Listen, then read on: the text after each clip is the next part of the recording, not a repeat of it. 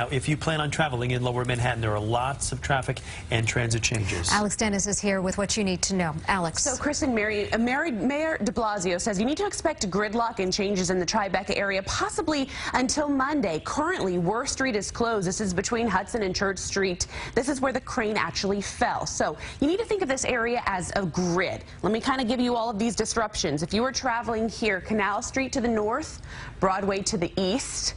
If you were taking to the south here, Chambers or Hudson Street to the west, in and around this area, we have some intersections that are closed. So within this grid, spontaneous changes and detours throughout the day and again through the weekend. If you were traveling to the Holland Tunnel, inbound traffic via the Holland Tunnel will be forced to exit northbound. Avoid traveling or driving south of Canal Street. Multiple intersections currently closed around the accident scene.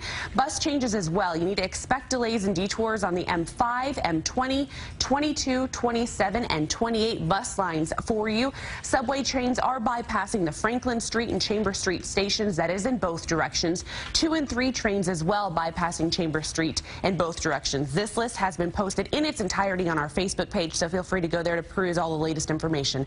Mary, back over to you.